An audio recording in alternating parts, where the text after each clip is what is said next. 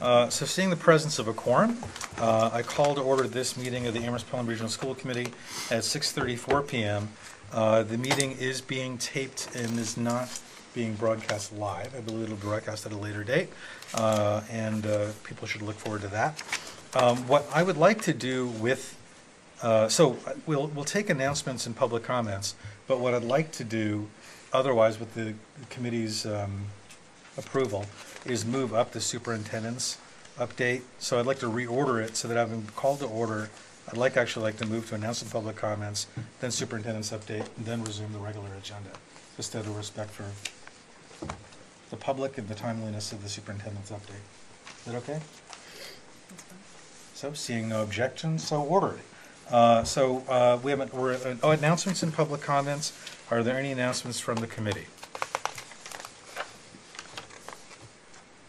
Seeing none, you can, if you think of something, you can raise your hand later. I'd like to open up public comment. If you have a public comment, please come forward to the microphone and please state your name for the record. And you'll have up to 3 minutes to speak. Don't mind the counter, but it just gives a transparency around the time that's left. So, anyone who'd like to come forward, please feel free to. Hi. I'm Lisa Kane. I live on 1310 Southeast Street. I have 2 kids in the system. Ruby, she's a freshman in the high school, and my son Alex, who's a 7th grader. I know Allison and a few of you, but I brought a visual aid, so I'm just going to demonstrate. My kid plays field hockey. She started a freshman. So the field hockey stick, this is the ball. It moves beautifully. That's actually not a field hockey ball, but it moves beautifully across the carpet. And unfortunately for the sport of field hockey, that's the kind of surface we're supposed to be playing on. A very flat, short-groomed surface. And right now, I don't know if you've been out there, but try that on the field. Try that last fall on the field. The ball didn't go anywhere. And our kids basically couldn't play the sport. And that's when I got involved. And a group of parents met with Rich Farrow in November to talk about the field. He said he didn't have money to update the field. So we could work on it. We could try to help maintain it. We thought about it, whatever. Then what happened? The Amherst Ultimate Tournament came along. They played on wet fields on Sunday. The fields are a mess. I mean, a mess.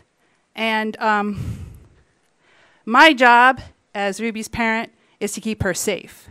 And the situation has gone way past whether that ball can roll across the field. The situation has gotten too unsafe for kids to play on the fields. Their ankles will twist. I played Ultimate for 10 years.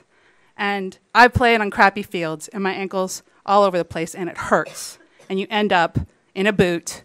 And kids have ended up in boots on our fields. And like the smallest thing that this committee can do and the school system can do is keep our kids safe, and that has not been done here. Now, would like to be part of the solution. I will raise money, I will mow, I will seed, I will do whatever, but I've been told I can't go on the fields because of union contract. So I know that there's other people who've been trying to work this out. I've been working with them to try to make a difference here. Basically, you guys can make a difference by making it a priority, which I see that you've done by putting it on the agenda. But also, not only can you, if you had money to put toward it, that would be great to help maintain them. But then afterwards, somebody has to say, no, you can't play when it's raining. No, you need to get off the fields so they can come back. And it has to happen all year round. LSSE wants to play a lacrosse camp on those fields. It's not safe for them. And until it is safe, we shouldn't have people on them. And you can't throw money at it. You also need to maintain it. And none of this is happening. So I'm deeply frustrated. And I really, really hope you take a good look at this and try your best to make a difference. Because 2022 is when things are supposed to happen, but my kid graduates in 2022. Thank you. Thank you.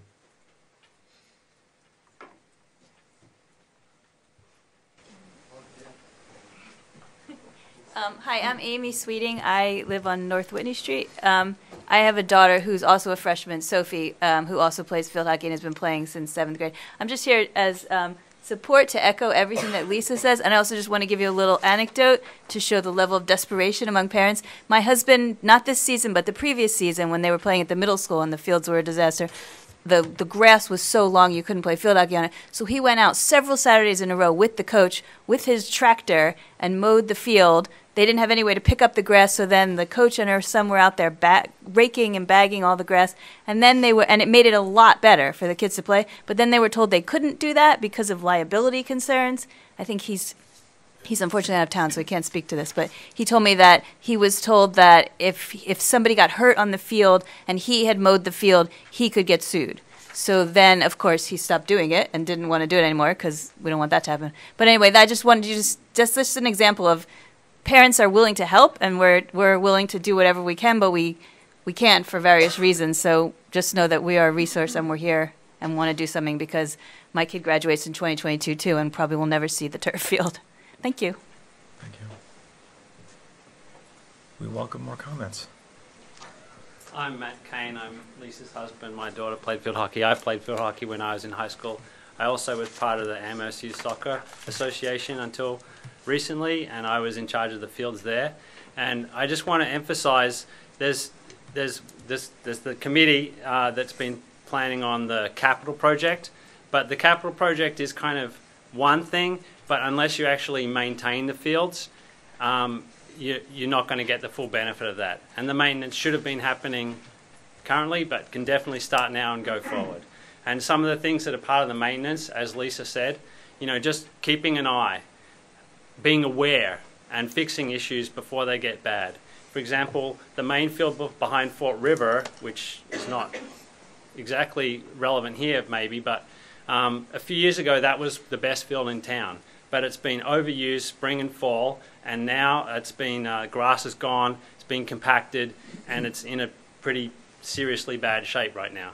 So that's because no one's out there keeping tabs. There's no like central point of command, moving the usage around, moving fields around. Part of AYSA, we wouldn't put the fields in the same location spring and fall. We would rotate them, we would move them. Even if the space here at the high school is a bit restricted, but you can still move the field 20 yards to the side, 20 yards to the other side, and that will spread the usage out.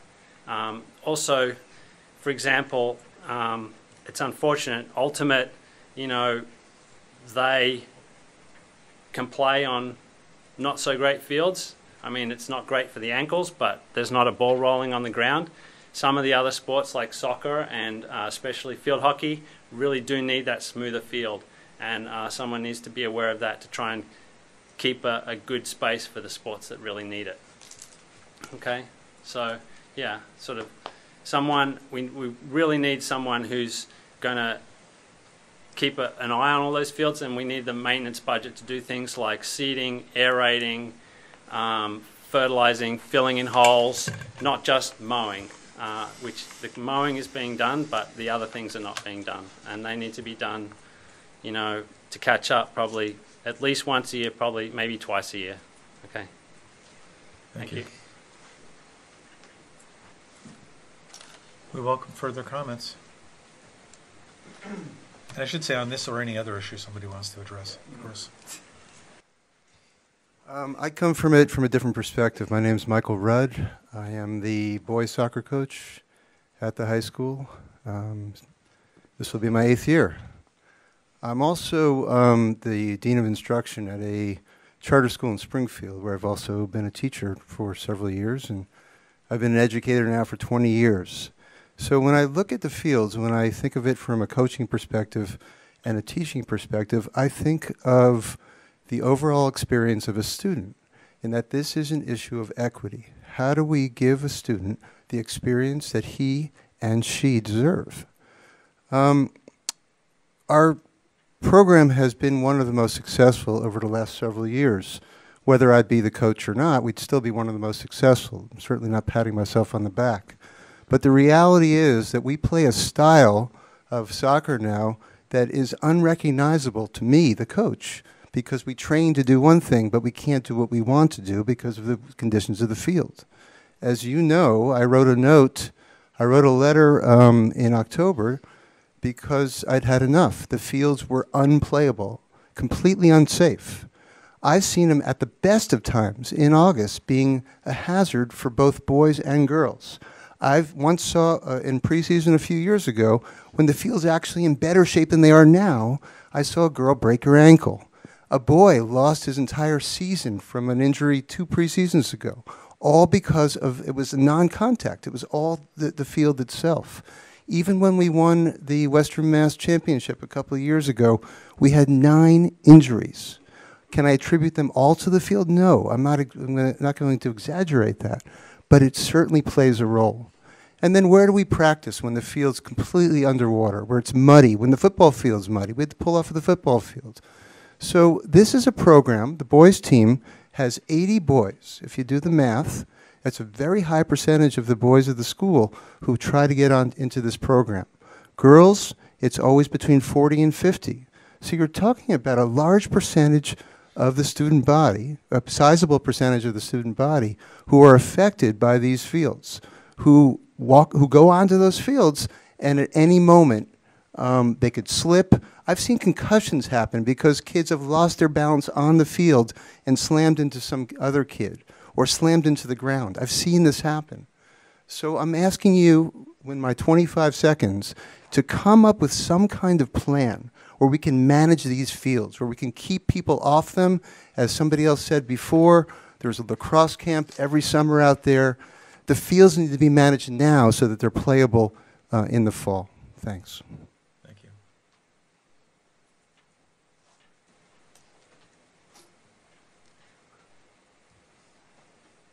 Yeah, I just want to echo a lot of what my coach just said. I'm a current junior at the high school. Next year I'm going to be a captain on the team. And I've been fortunate enough throughout the last few years to travel the world playing soccer on some of the best fields with some of the best teams in the world. Partly because I'm really good, but also partly because I come from a place of privilege where I've been able to go on those trips and to play on those fields and to play that high level of soccer.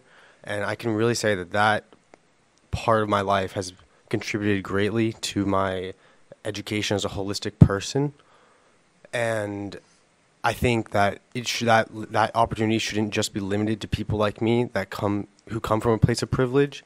And I think my understanding of the public school system is that it's supposed to be a place of equality and equity and a mechanism that mediates the discrepancies that are intrinsic in our society. And I don't see that happening with the current way that athletics are being managed at Amherst Regional Public Schools. Because I think there's a perception, I'm speaking from a student's perspective, that athletics aren't really cared about here. And I know that we're a school district that really prides ourselves on academics, and that's great.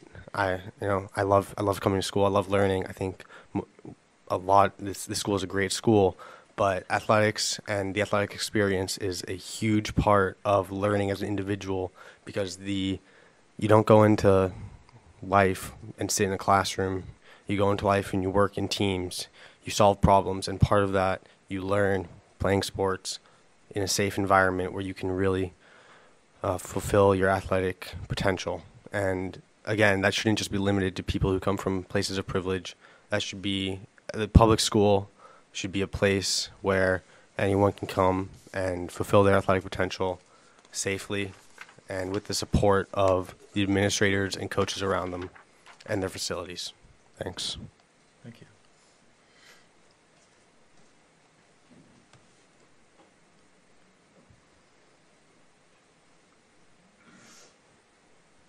And don't forget to identify yourself when you come forward. I'm Stuart Schulman. That was my boy. Obviously, you educated him well. He speaks and thinks and writes beautifully, thanks to the teachers he loves, the school system he loves. I seriously think about not letting him play on those fields because he's got college offer, break an ankle, he could lose a lot of opportunity. As he said, he's already got a lot of opportunity because of who he is and what he is. But the reason I'm here, I don't know if do you take documents? Sure. If you have one copy, we'll copy it later and share it with the whole committee. I can send you electronic. So I've been doing a little digging around to try and figure out why hockey players and baseball players are treated differently in this town than everybody else. I haven't done the math exactly, but it seems like it's because they're white boys. That's not a good look for Amherst. So Amherst takes care of baseball players and hockey players really well. Down the totem pole are soccer players, not very far, but down, and football players. But at the bottom are sports dominated by girls. All right, so you have a problem with gender discrimination in your school system, which I think creates vulnerability to lawsuits and challenges about the legitimacy of the school system from the point of view of gender equality. I think you need to immediately address the fact that girls are put on the worst fields that get the worst maintenance and have the worst conditions. Even if you don't do a damn thing for soccer players, you should fix what's happening to girls, because from what I heard, this is something that gets talked about. Why are we treated as second-class citizens? Because we're girls and play girl sports. Or why are we treated as second-class citizens because we're not white boys? These are things that get talked about in your schools by your students. And the connection to fields and safety and responsibility, I want to echo everything everybody said. Somebody needs to be in charge. I've talked to a lot of people lately. I was with Guilford today. He's the director, he's the superintendent of public works. We had a nice chat. It's interesting because Liam started playing soccer down at Fort River, which is a disaster zone. It's like a war zone down there. And I asked for a couple extra minutes because I have a good story to tell about Fort River, if you have the time. 30 seconds, a minute, 30 seconds. Great, thanks. I coach down there right with the Capacidad kids now, 3 days a week. I don't take them outside. We play in the gym where it's dangerous because there's objects in the gym that can't be moved away. All right. So when I talk to Guilford about Amherst Youth Soccer and the little place that they play as you drive into the Fort River driveway on your right, it's where all the littlest kids start their soccer career in Amherst.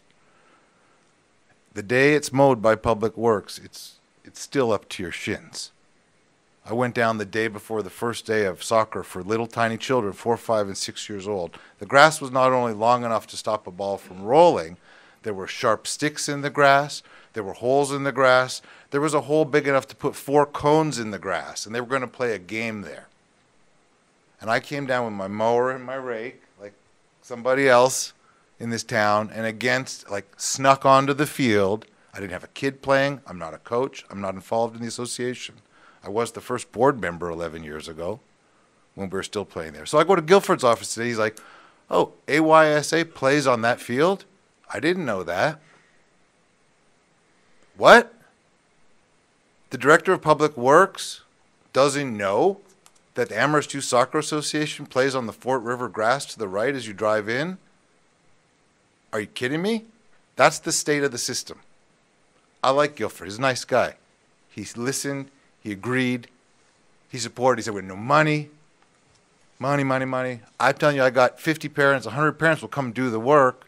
Just give us the license to get on the fields. Some of us are professional grade landscapers, and some of us know professional grade landscapers. With due respect to the people who own that shed across the street from the high school field, they are not professional grade landscapers, and they're not doing their work. Thank you.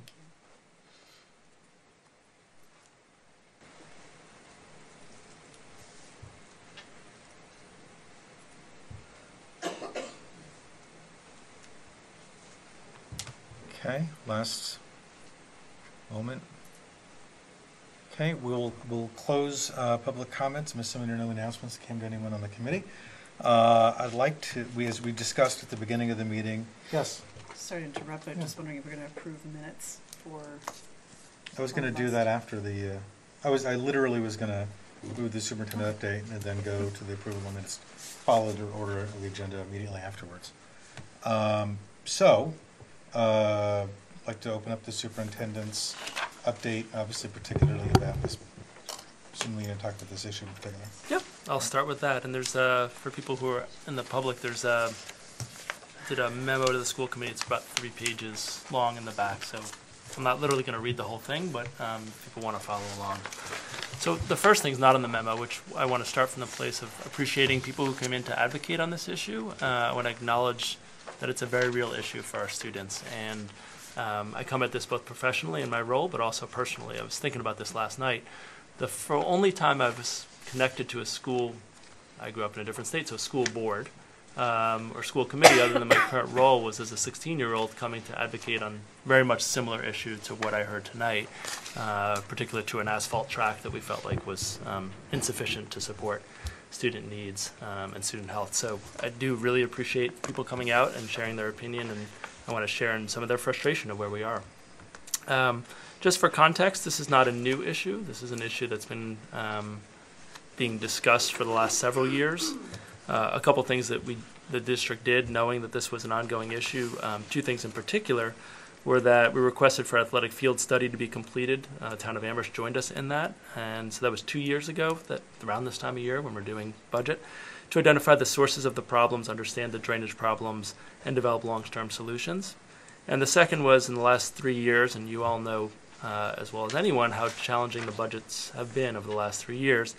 We've budgeted $130,000 to start saving in a stabilization fund, so when we actually have a project to complete, we have some savings in there to get started with. I'm not at all saying that $130,000 will replace fields with a turf field, as people have mentioned, but it was trying to scrape away funds where we could to get started on this issue, because we knew it was coming up, we know it's an issue, and we know our 4 towns are struggling in terms of the finances. So we were trying to do our part of looking at the operational budget and actually building in some capital stabilization in there. I think as was referenced earlier, for people who aren't aware, the way the relationship historically worked is the Amherst DPW, Department of Public Works, takes care of all the fields in the schools, and we support them with what the requests are for funding. And that's been as long as I've been in the district, that's been the relationship between the schools and the town and the maintenance of the fields. We do have some of our maintenance staff does come in and help out when there's particular situations, which I'll get into in a minute. I'll give a tangible example of that. But in general, that's been the relationship between the schools, the town, and the district around field maintenance.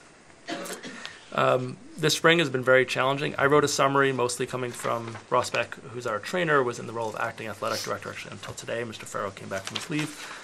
There's also on the 3rd page a statement from Alan Snow, who's the director of Trees and Grounds, who is an employee of the town who is most directly connected to maintenance of the fields. The long and the short of both of these, because I'm not going to read them the full length of them aloud, is that April was one of the wettest Aprils that we've had on record in New England and created unique challenges for a community that already has drainage issues on all of its fields. And one of the challenges that we face as a community, not just as a school district, is that wetness. So for instance, Plum Brook, which was, I know that's a kind of a topic that has had a lot of consternation in the community, so we're loath to bring it up, but I think it's relevant for this discussion. There was an attempt to fix the drainage problems. I'm not going to go into the details, and yet for much of the month of April, that wasn't a viable site for either youth sports or for moving our sports at the high school and middle school to alternate fields to give our fields more of a break. So we do have a challenge in our community based on the wetness of where the fields are and what happened this spring. In terms of the ultimate tournament, you can see a description of that. There was more rain Sunday than what was forecast. It was intended, the forecast was to end in the late morning. That didn't happen. And unfortunately, the tent rental company drove a truck onto the girls' field, even despite being told not to do so. We did communicate with that company and follow up with them. And this is where our maintenance staff tried to do as many repairs as we could to the damage done, not just by the student athletes that come from all across the country, but from the truck, which created significant damage on the field that was, frankly, more challenging to fix than some of the other damage that occurred. This spring, we entered an initial agreement with UMass to host our games that happened after their students were gone. They're much more willing to work with us when their student athletes are not present and vying for the same fields that we might be vying for. And at the end of this season, both the boys and girls lacrosse teams will each have hosted 3 contests on the turf at UMass, and the senior night for both will be held on the turf. So we've tried to make the best, the district has tried to make the best of the situation this spring. But I think rightfully, many of the comments you heard tonight were not actually about this spring, because that season is mostly finished. It's about the fall and how we're going to get to the next steps for fall. So I think there's two things at play. One is, how are we starting to plan for fall? And then what are the long-term plans? So I'll do it in that order, because I think concurrently, as was noted, we need to improve the situation now, as well as have a long-range plan for improving the situation more, I won't say permanently, but less temporally. So in terms of planning for fall, Athletic Director Rich Farrell, he'll be back here 2 weeks from now. He's meeting with the town DPW staff to try to identify a plan for late spring and summer field maintenance, because you don't make those, you can't figure that out in the last 2 weeks of August. Actually, the work starts now in terms of both the maintenance and use of those fields. And so he'll be back, he'll be here on June 11th, the next meeting, to share in more detail what that plan is. I think one of the things that everyone shares with me, it's worth noting that the plan's only as good as the weather. So if the weather continues to be wet, a certain plan will be in place.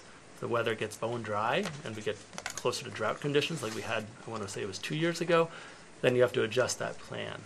And that creates a challenge for the staff, but that's what they're trying to work on. What are the plans if it's wet? What are the plans if it's dry? And how do we maintain the fields in a different way so that we don't repeat these cycles that we've been under? I wanted to express that a number of community members have reached out to me directly, and I'm not speaking specifically to this evening, of being willing to volunteer and help for the fields, and that is certainly something that can be done. There's examples, we have positive examples where nonprofit organizations such as the Amherst Baseball work to support the DPW in their work, and that the DPW appreciated the person power and the volunteers to improve the fields. And that's certainly something that from the district end we're open to and interested in. And talking to Mr. Mooring from the DPW end, they also would be interested in having that. We just want to make sure we have the right structure and a plan is laid out so that the volunteer hours go towards improving the field and the overall plan instead of patching individual challenges. From our vantage point, it's not our staff, but we've been able to work around, any union contract issues because we've had successful partnerships in the past, so it has not been a barrier in the past. I think I'll just mention one more thing on the planning for fall, because we'll do a more complete update with Mr. Farrow 2 weeks from tonight. But I think the closing fields piece is things that we've done. I think one of the challenges that we've had in this particular community is that where do the students go to? That the fields over at the university and the colleges are used all the time. They actually, some of the intramural teams rent our fields as in poor condition as they are because they don't have space for all the fields and all the varsity athletics, both genders, and intramurals for both genders at the universities and colleges. So it is a real challenge for us when some of the community fields are in similar condition as the school fields. And that's really some of the thinking that Mr. Farrow has to do and will do with the DPW. If we do need to close the field, where do practices happen? Where do games happen? And where are there fields that are maintained well enough where we don't take a 2-week break from a sport? And this will really segue into some of the long-term work, which is a turf field won't solve all the problems. That one turf field won't satisfy all the athletic teams that we have in the fall or spring seasons. So we have to work on the long-term solutions, but also work to know that one turf field does not resolve the field conditions for all of our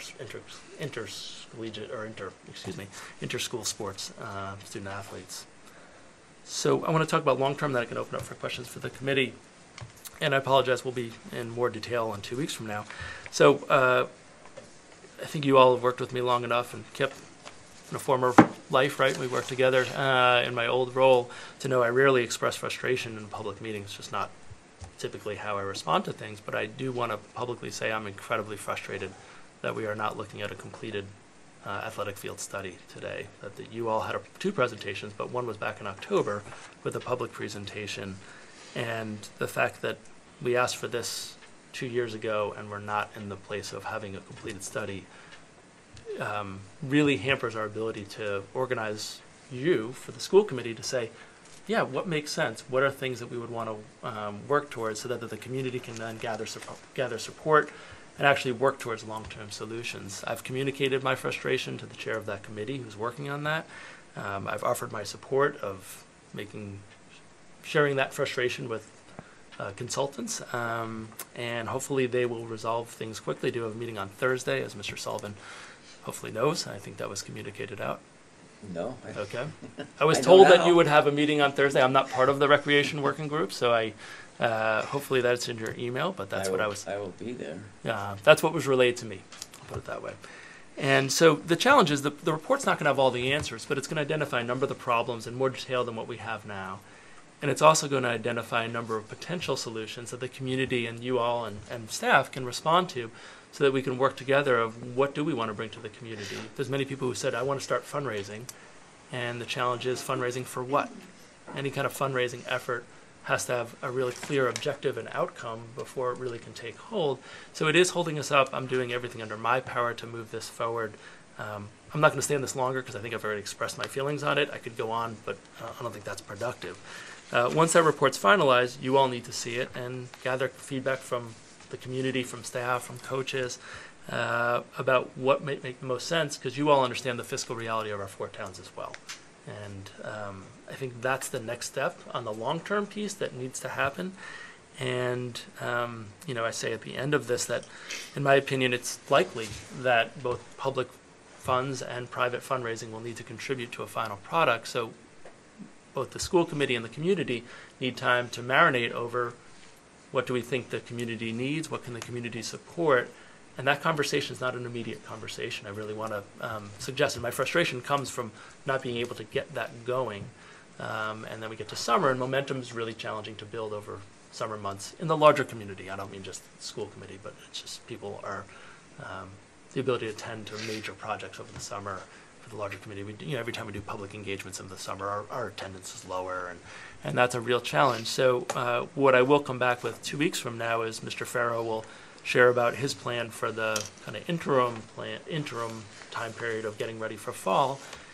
And I'd like for whether it's Mr. Sullivan, Mr. Mangano, or someone on the recreation working group to come and present where that group is, and so we can plot out both timelines, both the interim plan and then the long-term plan, because I think that's what's required for the condition of the fields that we have.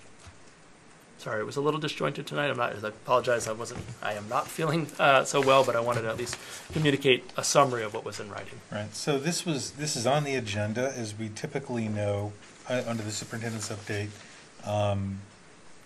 Typically, as you well know, committee members will ask questions or make comments for the feedback of the superintendent. He's mentioned that he thinks that this is going to be, that you think that this will be an item at the next regional school committee meeting. So knowing that we want to both, I think, have the discussion we need to have, but also then do it in a timely way that feeds into the next meeting, I'd love to open up for any questions, particularly clarifying questions, and then comments or feedback back to the superintendent. Mr. Fonch, and then Mr. Donald. Are we allowed comments? Yeah. As a former coach here, I can sympathize with, As a former coach here, I can sympathize with the coaches and players in the audience and understand the importance of what they're talking about. But for me, what leaps out in no uncertainty are the issues of safety and equity. These are matters, particularly equity, that Amherst toots its own horn. And I think on this one we need to, if we're going to walk the walk, we need to talk the talk. And it's long overdue to address the issue of fields. It's not just a high water level. They've been seriously, what's the word I want to use, injured, I suppose, over the last decade. And it's really time to step up and deal with the matter. And when I read this report, Michael, it's great, and you're backing this up is fine, and I understand where you are as superintendent. What I have trouble with is I'm reading here that it's taken 2 years for this report. What's up with that? And what can we do as a school committee to say, hey, it's time to put up this report because kids' health and safety is at risk. What can we do to do that? So I think what I can do is communicate that the frustration I have communicated is shared by the school committee, and I'm very, I think, if the school committee was comfortable with that, I'd be happy to do that. So Ms. McDonald, Mr. Sullivan, Ms. Adonis. Make sure you pull the microphone up. Yeah. Sorry, I'm distracted because I was just thinking about on that. But I think I totally agree and share the perspective of this being as much of an equity issue as a health and safety issue. They're completely entwined.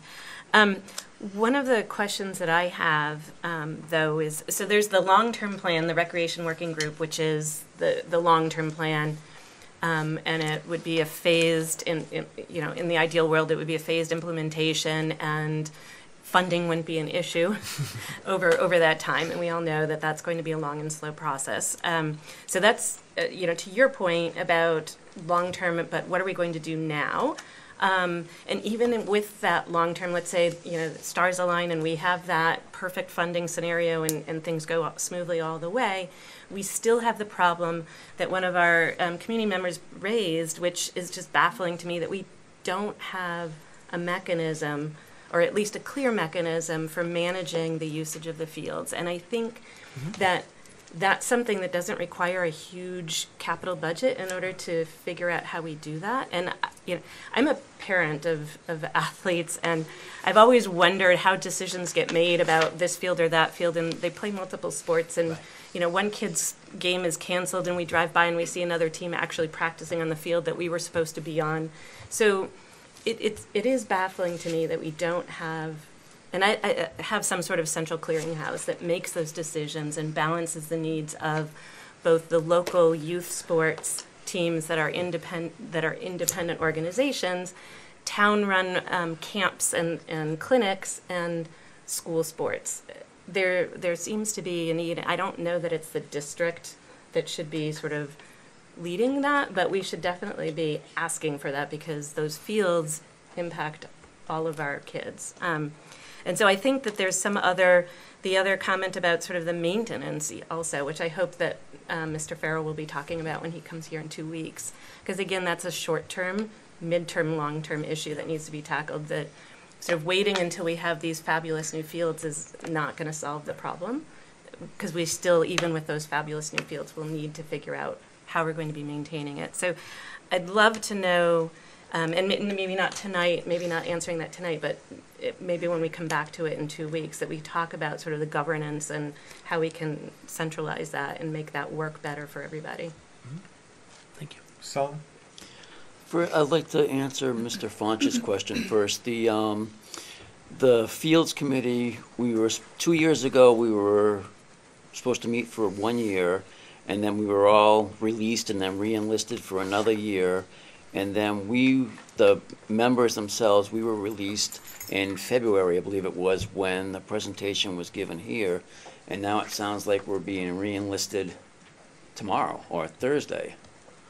So I'm not sure where the holdup was, but it wasn't with the actual committee.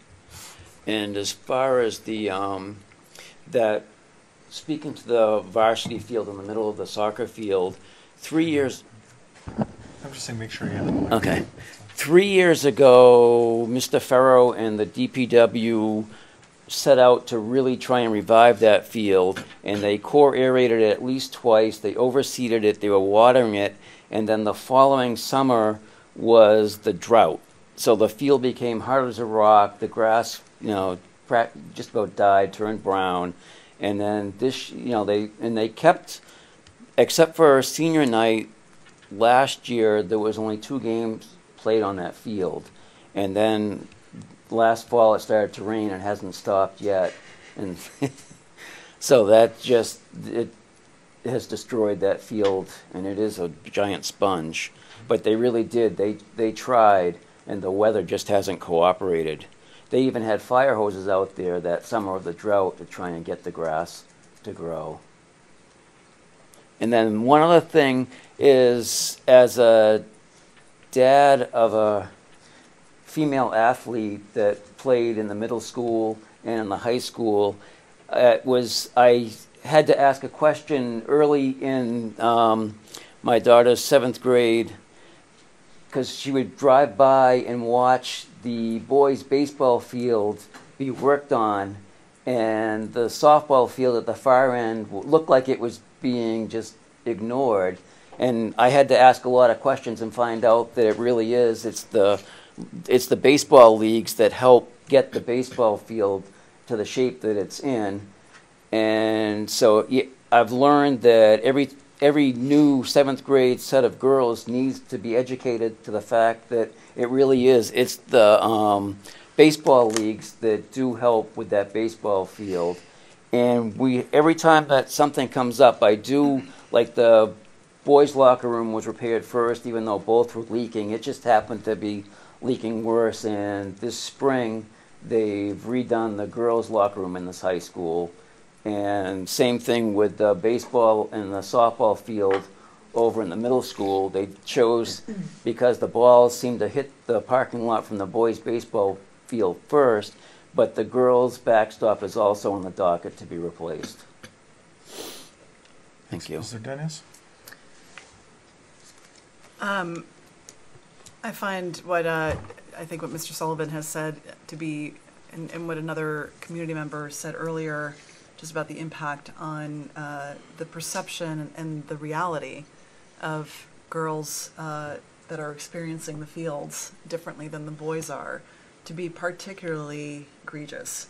I think that, if we can name it, we should be fixing it. There's something there that should be done about this. I've expressed my frustration to the superintendent previously about the town not doing, I suppose, what they should be doing in terms of maintenance.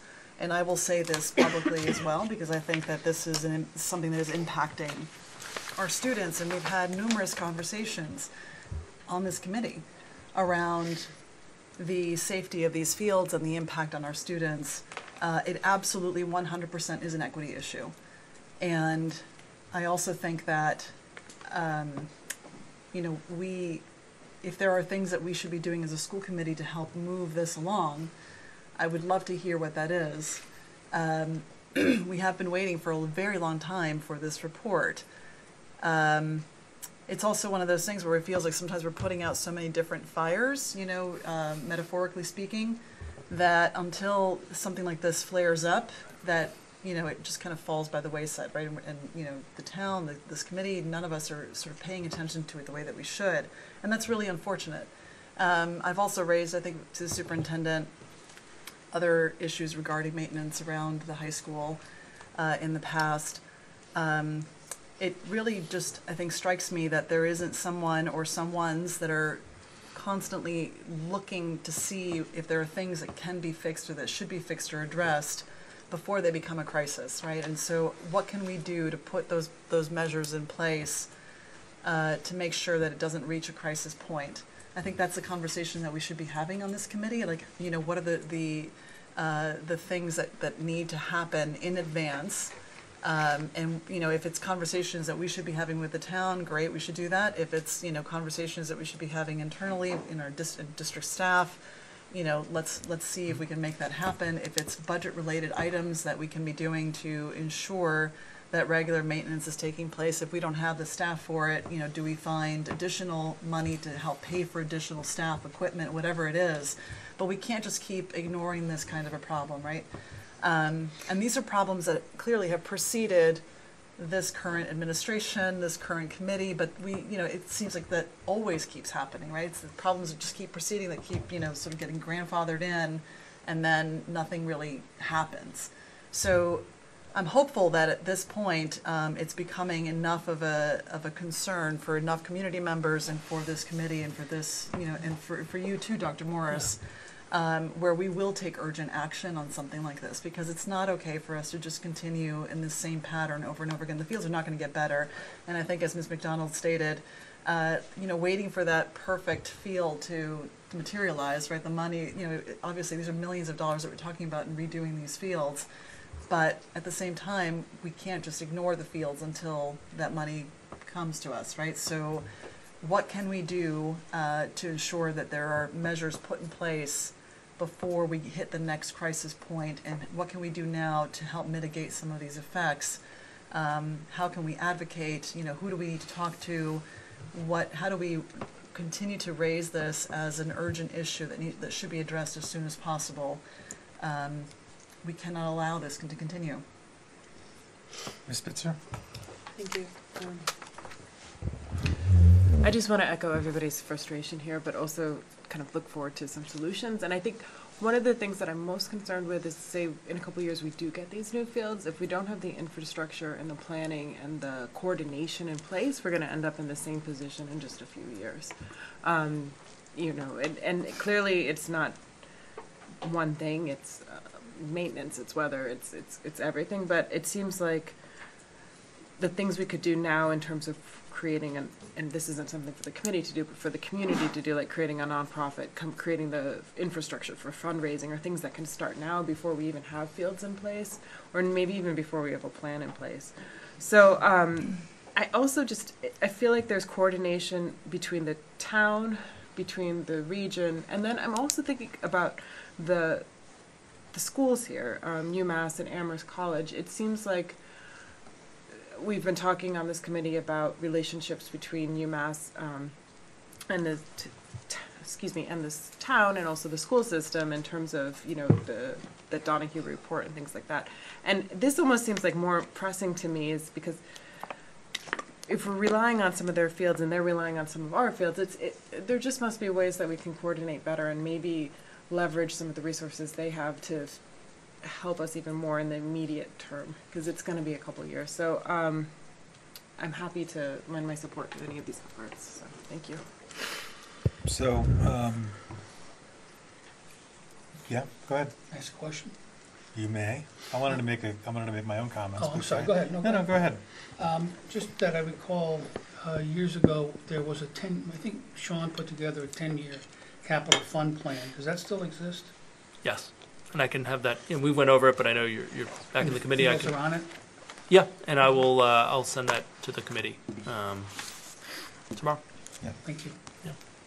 So, I mean, I have a couple thoughts that I'm echoing a lot of what has been said by other members of the committee. And then I have for quite a while, I've actually, I mean, this is kind of a funny comment.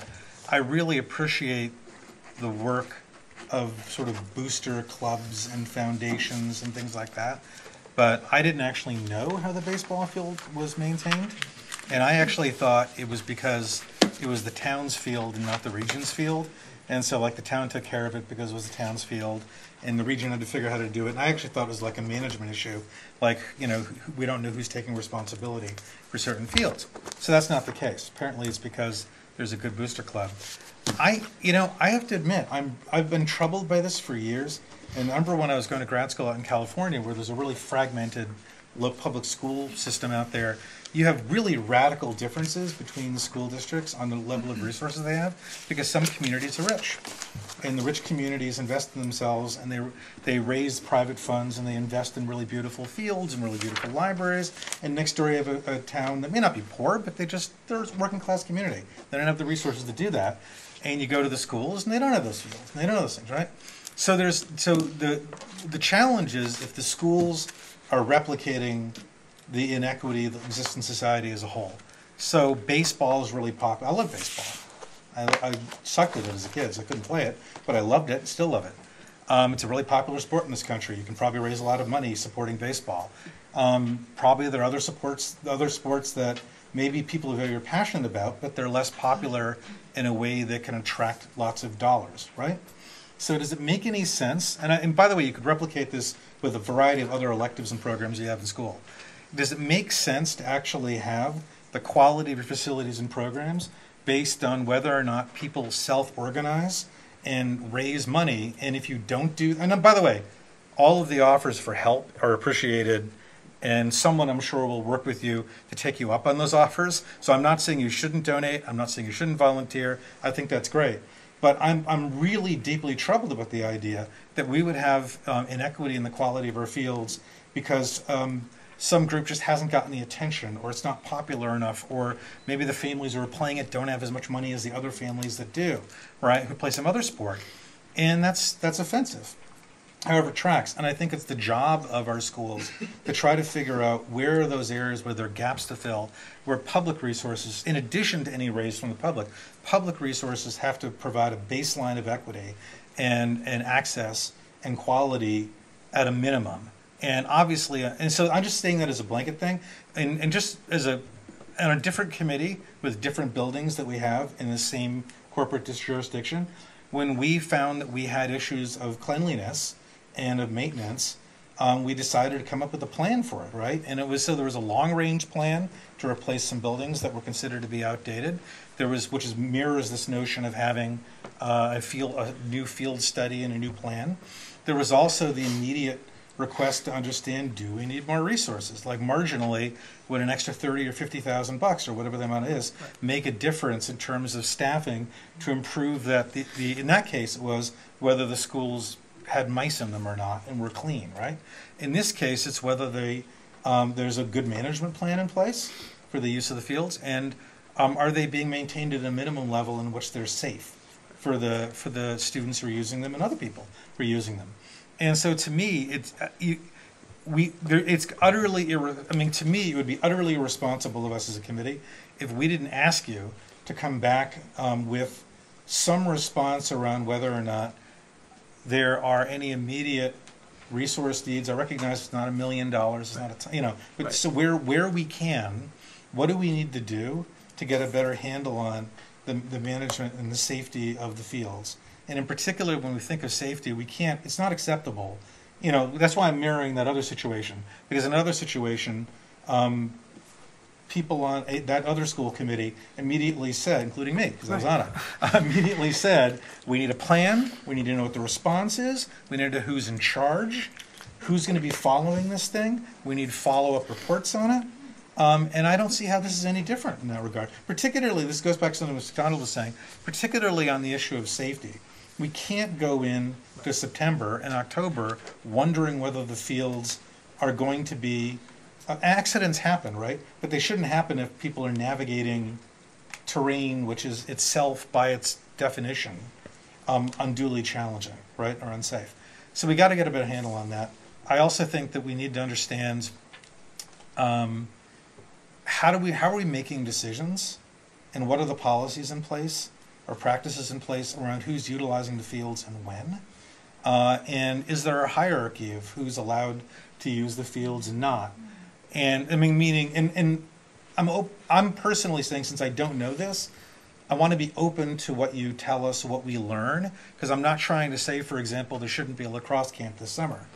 But my immediate thought is, when you hear, I don't even know what the camp is, whether it's a nonprofit or a local part of the schools or not. But when you hear about different groups and organizations utilizing fields that then break down their ability to recover, then your immediate thought is, well, do we need to manage them differently, or can we actually have all these organizations utilizing these fields or not? Or if they are they paying into any sort of recharge fund that goes back into resodding it and doing the other kinds of aerating and seeding that needs to happen? And who's accountable and responsible for that? Who's on point for these things? And so pardon me for going on about this, I'm going to stop. But my point is that this is going to be, I recognize this is challenging. It's challenging for the town, it's challenging for you, it's challenging for Mr. Farrow. But whether we have this at the next meeting or a combination of the June 11th and June 25th meetings, I think what I would be more satisfied knowing, and I think this echoes what we're hearing from everyone else on the committee, is understanding, very specifically. Let's just open this up, because also I really don't want people in the public, parents and others, guardians and others, worrying, and wondering what's going to happen between now and the fall to make sure these fields are safe. So I think a high level of transparency, like, again, analogous to what we did in that other situation, is what we really need here. Yeah.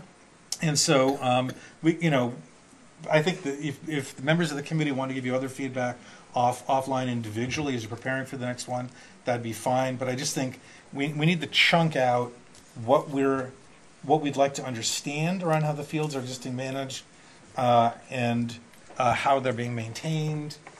Are there existing needs that need to be better filled? And then that goes all up to soup to nuts to the question of how do we engage volunteer actors and others. But being part of the nuts and bolts of this thing is I would be very upset if we didn't find out in a literal practical sense how are these things going to be managed going into next September or October, because it'd be a pox. I mean, I hate to say this, but I'm saying it publicly, and I will. A pox on us if we don't investigate that, and then come September we find out we're in the same boat we're in before.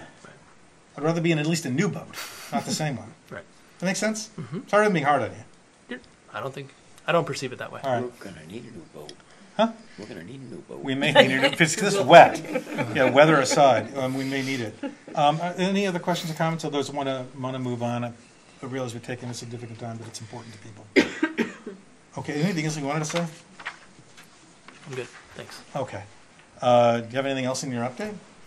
I'm just. Or you want to wait? We're 30 minutes behind schedule, so I'm just conscious that there's both public and staff who are here to do other things. So maybe at the end if we have time. But thank you. I am fine. There's a lot of good news in the other Your update, desire but to just- defer is perfectly acceptable. Yeah. So the next order of business, back onto the regular agenda, is approval of the minutes of May 14th, 2019. The committee's had a chance to look at the minutes or not and have any potential.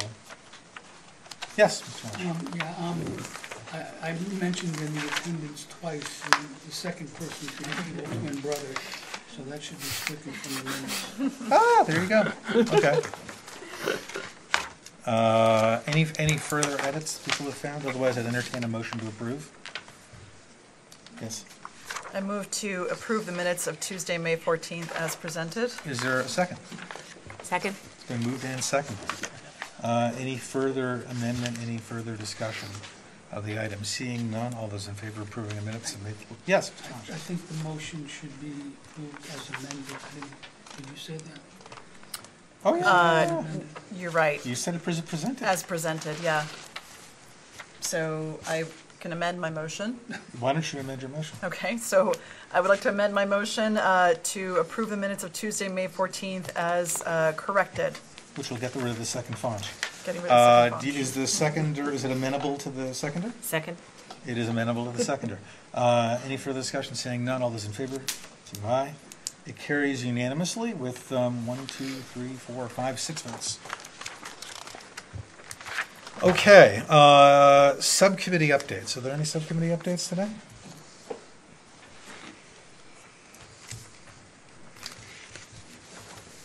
There appear to be none, and we'll move forward. So on the chair's report, I just wanted to. You have a letter that's been shared with you. That's somewhere in my packet. From Amherst Media, and what the letter does is the letter requests a dialogue or consultation with the regional school committee about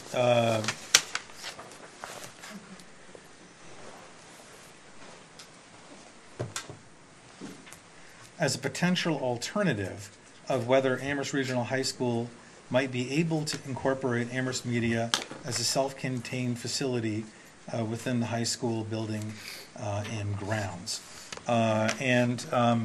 People, the committee should be aware that there's been some initial outreach that's occurred to the superintendent and to the committee's liaison to Amherst Media. The thing that's really helpful, I think, in this regard is that the facilities use study that was recently completed gave the district a really good view of how we're currently using our space, if we have potential excess space,